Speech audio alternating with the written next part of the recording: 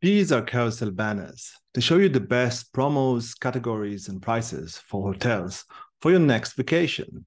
Here at Agoda, we aim to recommend the best options for hotels. So we thought the best results are personalized, and we got to work. We started by reading all of the latest papers about carousel rankings in general, recommender system, multi-arm bandits, and decided to put our best data scientists on this mission. But wait a minute. Let's look at the data first to see what there is to optimize. We found out that only 5% of our customers have been exposed to that part.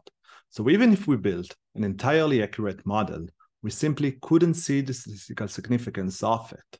That case led me to think about machine learning projects, optimizations, and delivering value. Hi, data people. My name is Aviel, and I'm a data science manager at Agoda, a booking holding company.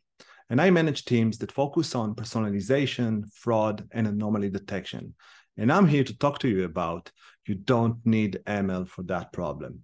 Okay, maybe in most cases, you won't need ML for that problem at start. As a DS manager, I have more experience not building ML solutions rather than building one. Every ML problem has two solutions. One is for production and one is for your CV. One is made with deep learning, transformers, embedding, anomaly detection, blah, blah, blah. And the other one brings real business value. I'll let you choose which one is which here.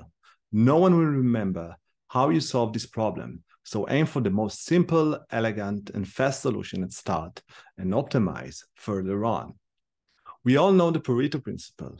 You think that ML will give you 99% of the uplift. I'm sure that heuristic will give you at least 80% of the uplift, but the ML is a 6-month project and heuristics is ready for testing in 2 weeks.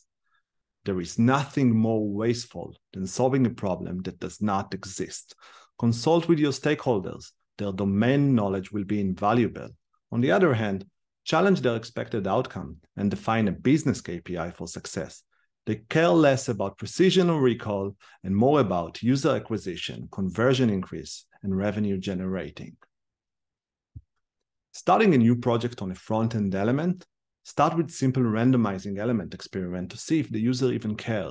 They do, check the minimal detectable effect in order to estimate the value or the effort needed. As a result, you will be able to differentiate between the signal and the noise, and you will be surprised to see how much noise there is. Make sure you have the right data to solve the problem. Understand the discrepancies between your online data and offline data and what is really available for inference.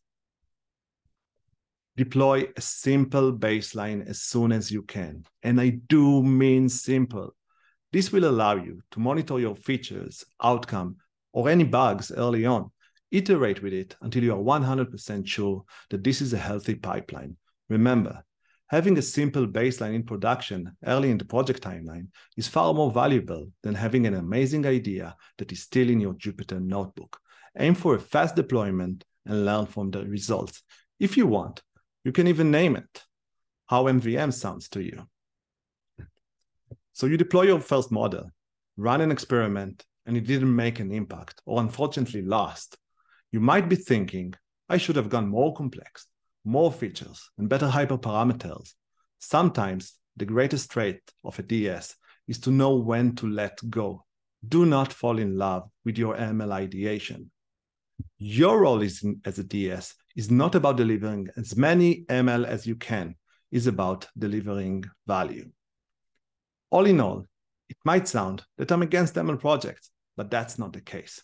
ML is an impactful tool, solving problems that were hard to solve without them, optimizing areas that we couldn't reach with simple heuristics. But before we kickstart a new ML idea, we should understand the business needs, know our data, and what is our opportunity versus effort while delivering a fast and good enough solution at start. After all, it's all optimization problem. Thank you for joining my talk. You can find me either on Twitter or LinkedIn.